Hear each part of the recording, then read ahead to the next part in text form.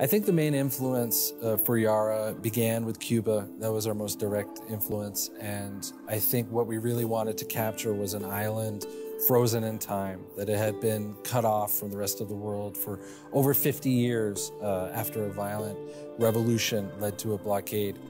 You're going to find the classic cars that you get to drive along the coast of Yara and of Esperanza. You'll also find the notion of resolver, to make do with what you have, which means they don't have the resources that other countries might have, and so they find ingenious and creative ways to get what they need.